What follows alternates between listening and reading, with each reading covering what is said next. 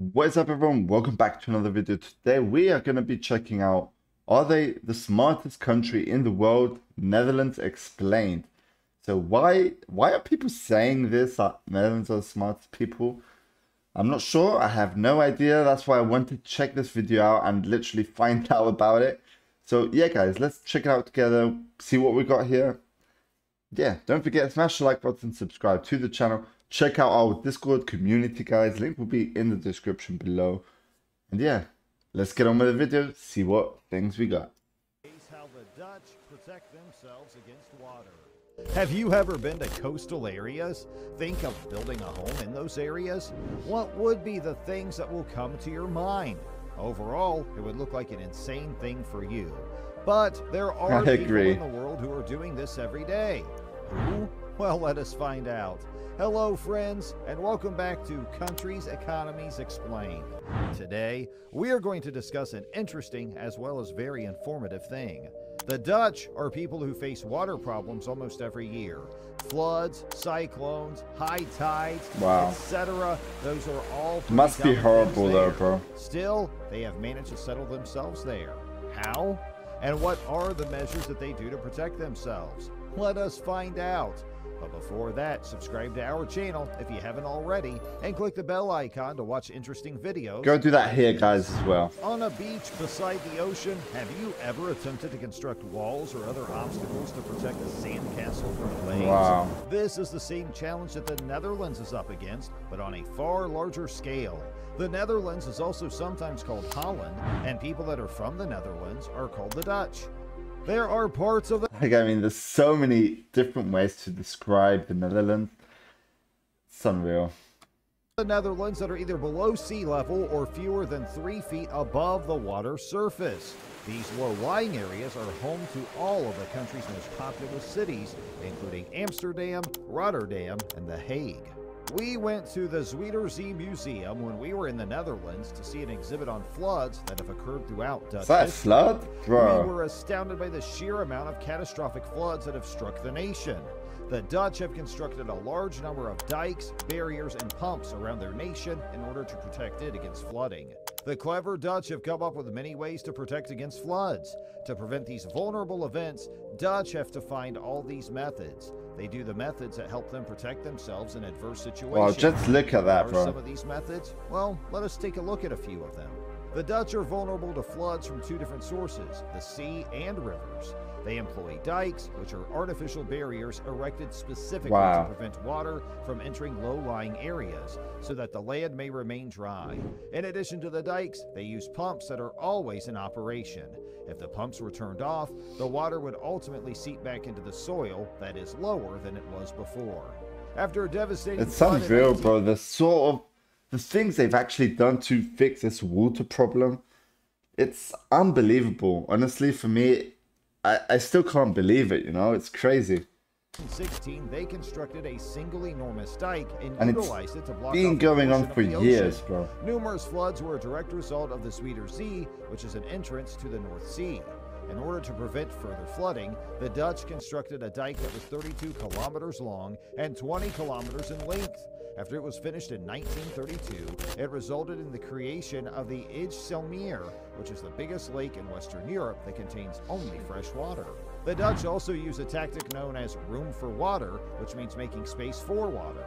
In order to save the remaining land, there are times when they are forced to watch as the water takes over a portion of it. This water may have originated in the ocean or in one of the rivers. When it comes to rivers, they create space for the river by ensuring that rivers have lots of bends. This is because straight rivers might flow too swiftly, destroying dikes quickly and leaving less time to respond to floods. In addition to this, they construct 2 dikes all around important waterways. An inner dike for when the water level is normal, and an outer dike for when the water level is high enough to go over the inner dike during a flood. We went to a barrier that's known as Look at that barrier, bro. Kering. It's part of a large system of dams that the Dutch have built to block off waterways. I want to see how the barrier actually opens and closes. That the water it's going to be quite awesome. High. This is another important component of the Dutch approach. This is look at that. Wow. Kering that you will love. the first thing when it comes to insane ways to get rid of water problems. When you get to the May Slant Carrying, the first thing that jumps out at you That's is crazy. how huge it is. It is really gigantic. When the water level in the ocean reaches an unsafe level, a series of enormous curving doors will shut off access to the sea. One of the arms that rotates the doors into position is as long as the Eiffel Tower when it is laid on its side. Oh, And it damn. weighs twice as much. Because of the way that it works, when it is completely full of water, it has an even larger weight than it had before. Yeah, that is To true. get started, the doors have to be positioned such that they are over the channel. After that, the water is poured into the hollow frame, which causes the doors to sink into the channel. This process is repeated many times. As a consequence of going through this procedure, Wow, the doors man. end up being very solid and weighty. The May Slant Carrying is designed to provide protection against a rise in sea level of up to 5 meters, which is about 16 feet. Only when it is projected that the water level would rise by at least 3 meters, which is about 10 feet, are the gates closed. Since they were completed in 1997, the gates have only been closed once, and that was for the purpose of an annual test. The test was performed to ensure that they continue to function properly. The May Slant Carrying was constructed as part of the Delta Project, which included the construction of a massive network of dikes and storm surge barriers to defend the southwestern portion of the Netherlands. After a devastating flood in 1953, which claimed the lives of 1,836 people and caused significant damage to a lot of property and prompted the Dutch to rethink their approach to water management, the Delta Project was initiated. Yeah, they've been having this problem for so many years, bro. But it has come to the point that I think they kind of figured it out. Like, they seem to be doing all right now, so that's good. And let's see in the future what other things they can actually come up with. I would say they are pretty smart. They do a lot of inventions, you know? They invented a lot of stuff in the world. Ways may the Netherlands be impacted by climate change. The higher temperatures caused by climate change provide the Dutch with a number of significant issues, the most significant of which are the increasing sea level and the intensification of storms. The level of the water is continuing to rise. The melting of glaciers and ice sheets is a direct result of rising temperatures, with the resulting water finding its way into the seas. There is enough water stored in the world's glaciers and ice sheets to cause an increase in sea level of around 75 meters, which is around 250 feet. That's crazy, bro. The continents of Greenland and Antarctica are home to the vast bulk of the world's glaciers and ice sheets. To present, sea levels have... I actually want to do some reactions to Greenland and Antarctica. So if that is something that would actually interest you, because I literally have no idea about it, let me know. Give me a video suggestion about it, guys, on my Discord. That would be pretty cool as well. Risen by around 8 inches.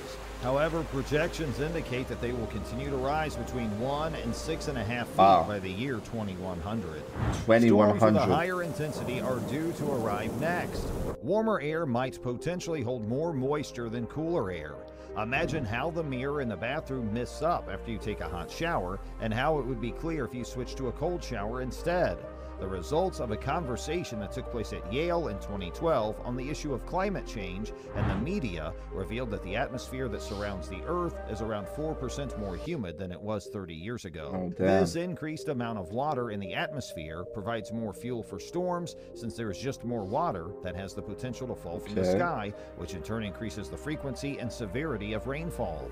In addition to that, like, I mean, that sort of stuff, bro, I don't know, as the years go past, it seems like the world is falling apart. I don't know if it's always been like that, but bro, it's pretty scary, you know.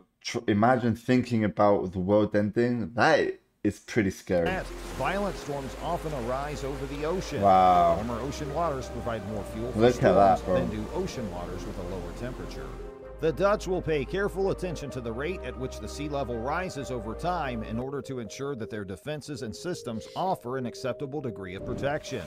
As sea levels continue to rise and more areas across the globe are impacted by flooding, the water management skills that the Dutch have cultivated over the course of many centuries will only become more and more significant. Already, Dutch experts are sharing their knowledge and collaborating on water management strategies with authorities in New York, Vietnam, particularly the Mekong Delta, Bangladesh, and other locations across the world. Well, that's all for this video. Okay. Make sure you drop down a comment on what you think about these things. Tell us if you think you'd be able to survive if someone sent you to live in this type of region. And if you found this video interesting, then please like it and share it with your... Wow, so yeah, that was actually a pretty interesting video. Really did enjoy that.